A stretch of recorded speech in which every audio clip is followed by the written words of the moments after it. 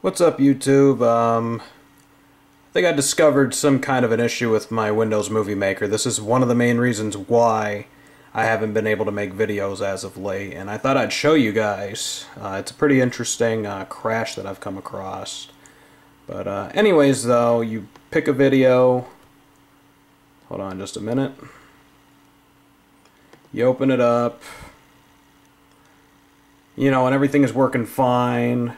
You know, you might even be able to play it a little bit, but after a while it actually crashes. So let's continue to add more video.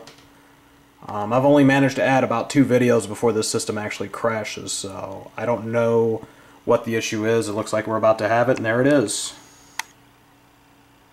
I don't know what the problem with this system is. Maybe somebody out there might know. I've tried to look up other videos, and a lot of them are showing the previous Windows XP issues, and this is the Windows 7 issues that I've been coming across, and I haven't found any videos. So hopefully I can shed some light on this. Maybe somebody else out there may have also experienced the same issues. So if anybody's got any suggestions or got any, you know, any tutorials that they can lead me to, please leave it in the comment section, and your help will be greatly appreciated. So look forward to hearing some of your responses back.